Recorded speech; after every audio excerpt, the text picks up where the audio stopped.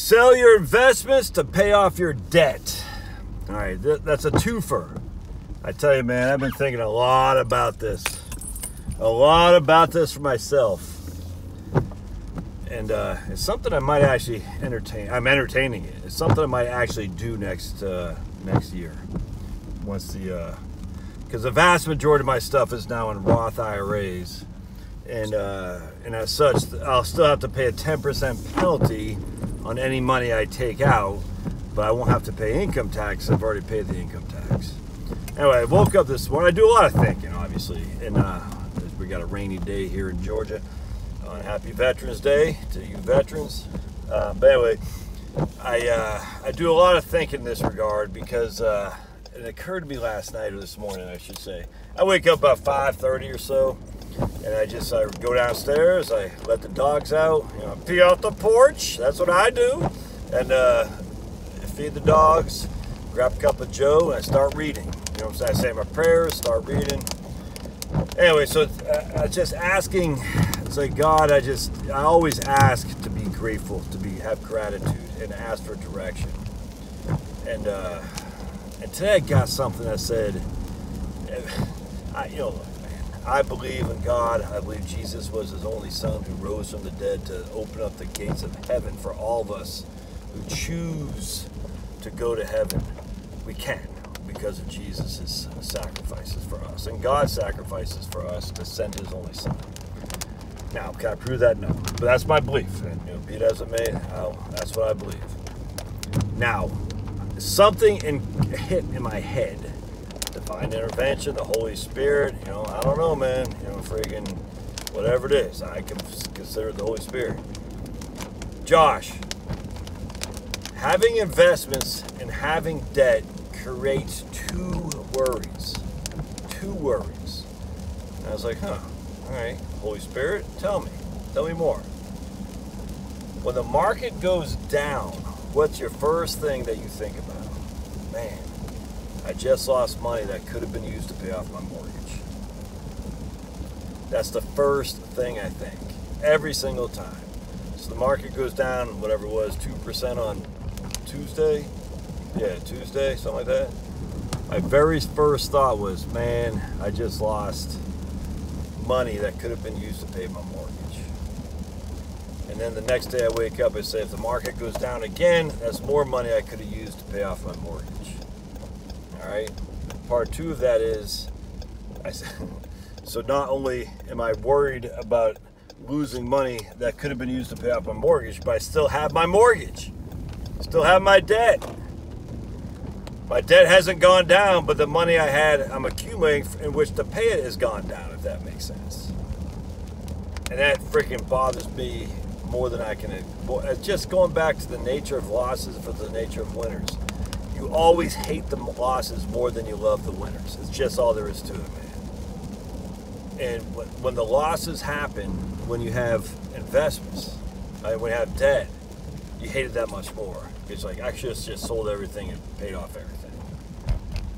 Now for me, I don't have enough to pay off everything. That's my issue. If I had enough to pay off everything, my friends, I'd do it. I'd do it. 2 seconds flat. I don't. On top of that, I have everything in pre-tax, not everything. I have everything that's subject to penalty because of my Roth stuff. You see what I'm saying? If I had no investments and no debt, I'd be a lot less nervous than I am right now. I have investments and I have debt. If I had no investments and no debt, I would be a lot less nervous. You see what I'm saying? It's crazy. Now, my whole goal is to have my mortgage paid off in 5 years, man. You don't know if that's going to happen. You have no clue. I have no idea if YouTube's going to keep me on the clock. They might lay me off. I have no clue if people are going to hire me for my financial planning advice. I had a guy yesterday, 2 days ago, he's like, man, your fee's high.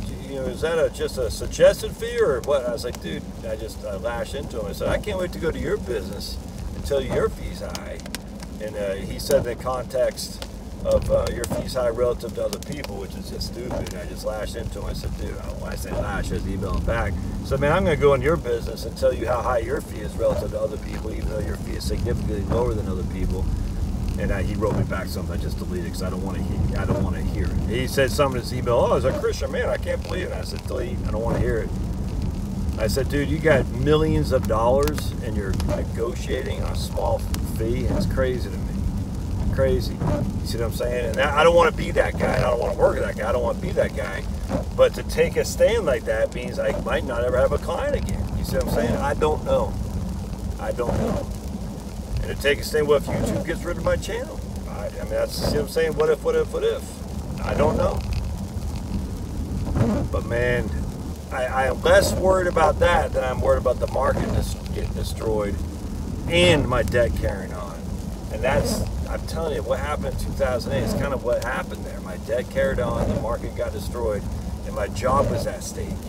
And I just don't want to go through that again. You know what I'm saying? So it's you know, for me, it's a win to pay off everything and have no investments, as opposed to not pay to keep your debt and have investments. So you might disagree with that, and that's fine. I haven't done this yet, by the way. I'm still invested. I'm not saying I'm good. I'm just, look, when I talk in this channel, it's a stream of consciousness. It's cathartic. It lets me establish my own thoughts in my brain as I'm talking to the camera here.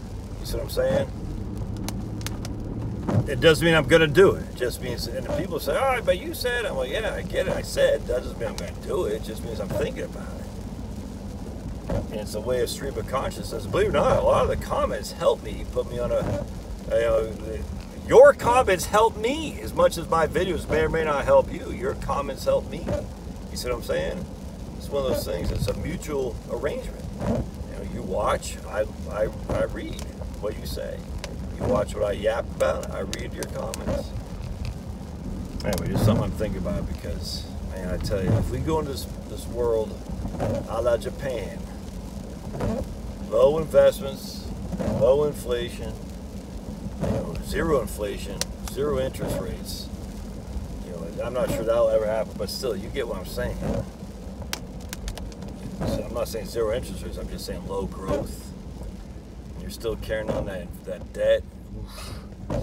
Now, Japan had low unemployment too, so you could get a job to pay it. But I don't want to go get a job. I like my job, which is doing this. And I can do this without the worry of a debt overhanging me, if that makes sense. Anyway, just something I'm thinking about. So I'm going to go to Dunkin' Donuts, get a free donut for Veterans Day. My daughter said it's Veterans Day, you get a free donut.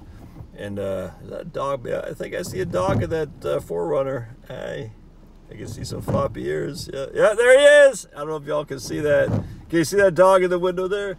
How much for that doggy in the window? Hey, look, let's see if you can see him.